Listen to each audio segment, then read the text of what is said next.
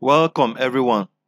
In tutorial 11, we had a preview of serial communication when the formatted string over UART instruction was used for the serial LCD.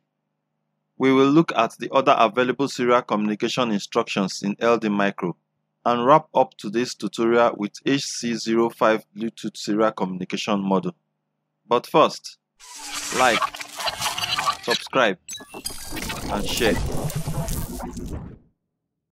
There are three available serial communication protocols in LDmicro. They are UART, I2C, and SPI. This tutorial is focused on UART serial communication. UART stands for Universal Asynchronous Receive Transmit. It is built into most microcontrollers. The protocol is used for transmitting and receiving data between serial devices. Transmission distance can get up to 1 km with additional components. Arduino boards use the UART for communication with your computer and are tied to pins 1 and 2 of the Arduino Nano.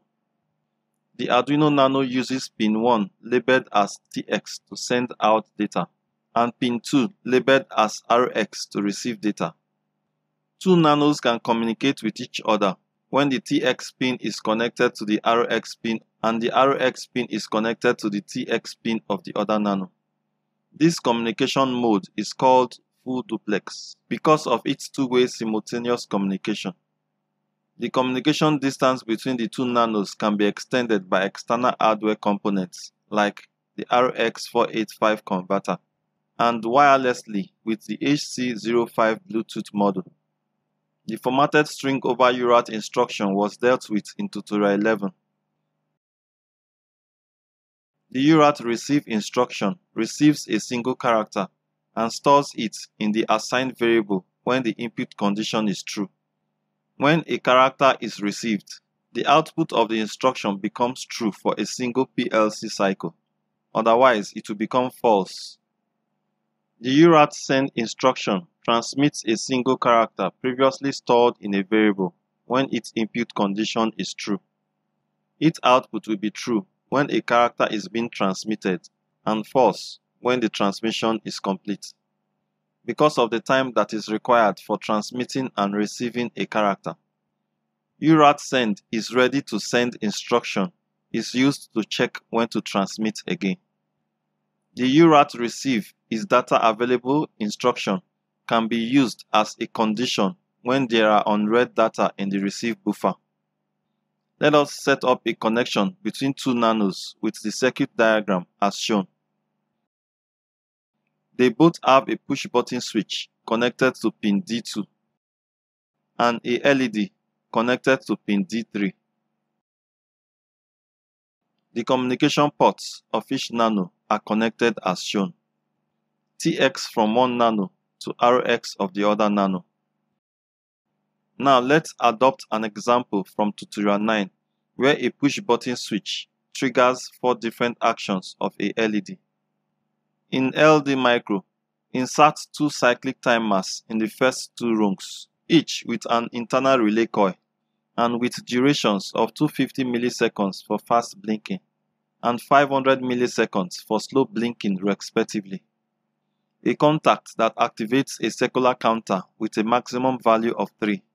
Then, insert 4 compare for equal instructions with equal values of 0, 1, 2, and 3, in line with the 4 move instructions with their destination values as send, and the source values as capital O, capital A, capital B, and capital C.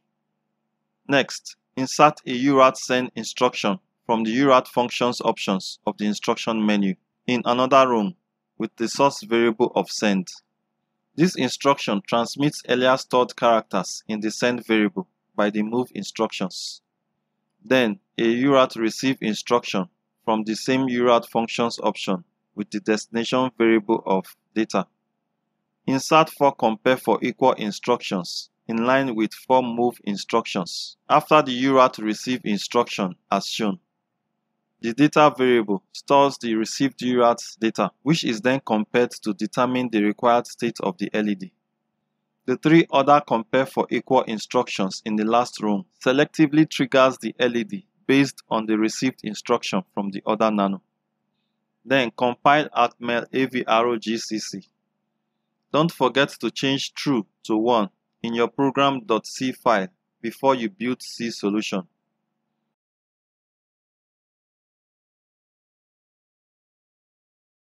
Before you click on Call Flash MCU, disconnect the TX and the RX jumper wires from the breadboard to allow the upload of the code into your Arduino Nano.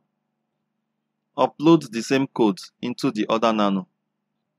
Then reconnect the TX and the RX jumper wires.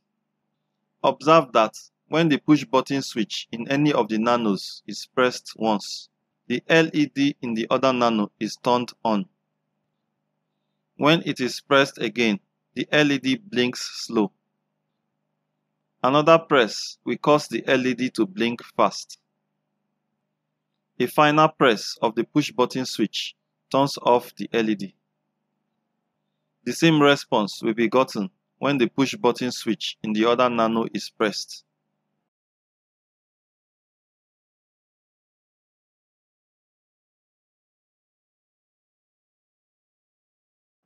Two HC-05 Bluetooth modules can replace the jumper wires between the nanos when configured as master and slave pair.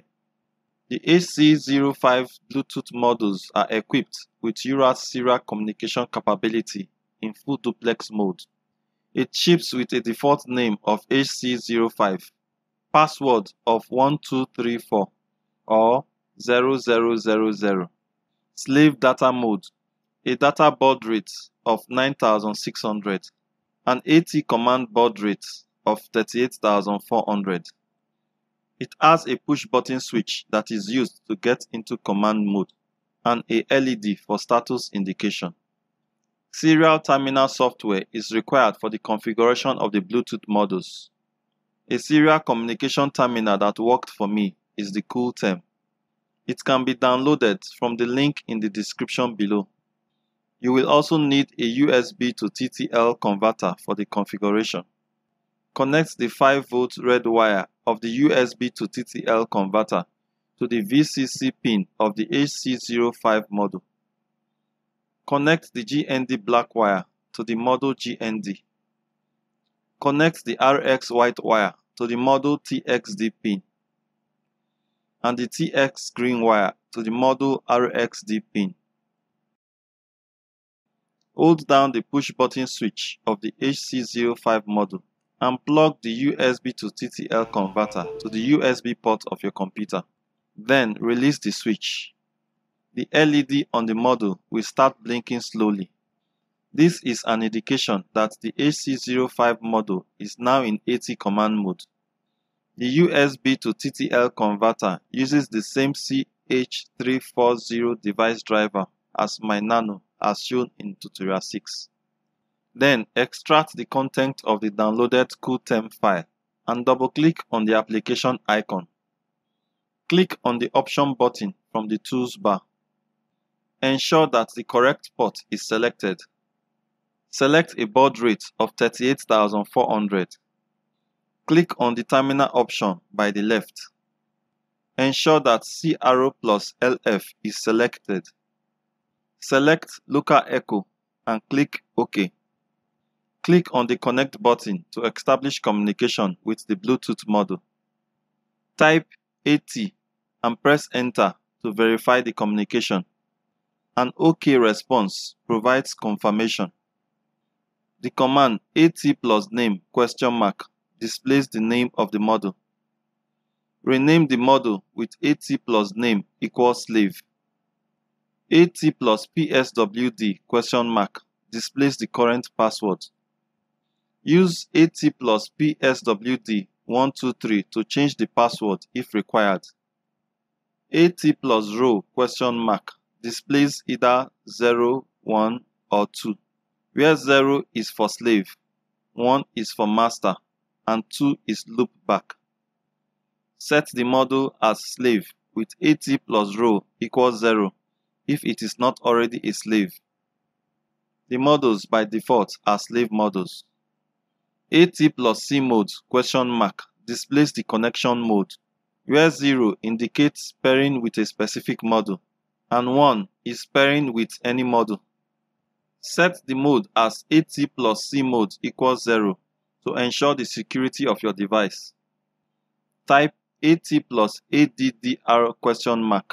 To retrieve the hardware address of the module. Note it down, as it will be required to configure the master module. Now, connect the master module as we did for the slave module. Rename it with AT plus name equal master. Ensure the password is the same as the slave with AT plus PSWD ? Set the role as master with AT plus role equal 1. This resets the module, so I had to get into AT command mode again. Set the connection mode with AT plus C mode equals 0. Type AT plus bind equal. Type in here the hardware address of the slave module, replacing the columns with commas. This ensures that the master and slave are only paired with each other. Other commands that you can use are AT plus reset to reset the module, AT plus ORGL to restore factory settings, and AT plus ROMAAD to clear previously paired connections. This configuration can also be done with your Arduino Nano and Arduino IDE terminal. YouTube has a lot of video for that. Now, insert the configured master and slave HC-05 modules beside each nanos on the breadboard. Connect their VCC and GND pins to the positive and negative power rails respectively. This is to maintain the required voltage level for the Bluetooth module pin. Observe that when the circuit is powered up, the master and the slave modules were initially blinking rapidly in discovery mode. Then they start blinking twice in about 2 seconds when they are paired. Repeat the earlier test of pushing the switches and observe the same result as with the jumper wire connection between the nanos.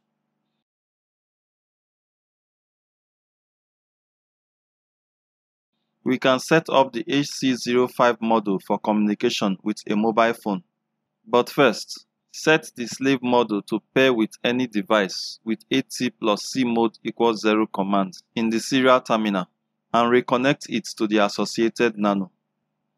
In the previous LDmicro program, delete rungs 3 and 4. Modify the new rungs 3 and 4 as shown. These move instructions are added to provide feedback to your mobile phone.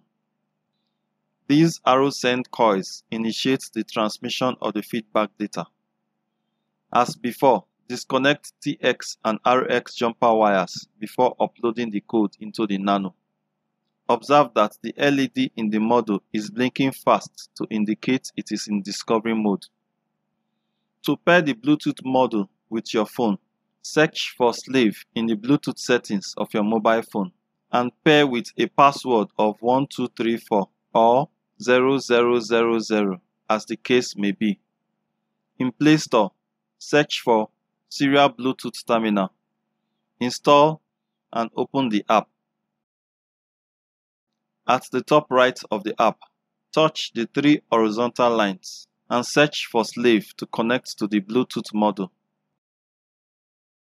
The module LED will start blinking slowly to indicate successful pairing with the phone. Type capital letter A to turn on the LED. Sending capital letter B will cause the LED to blink slow. Capital letter C blinks the LED fast. Finally, capital letter O turns off the LED. The feedback response of small letters of A, B, C, and O were received to confirm the two-way communication. You can also modify the M buttons to operate the LED by holding it down to display the edit macro screen. With this, I am sure you can integrate Bluetooth wireless control into any project.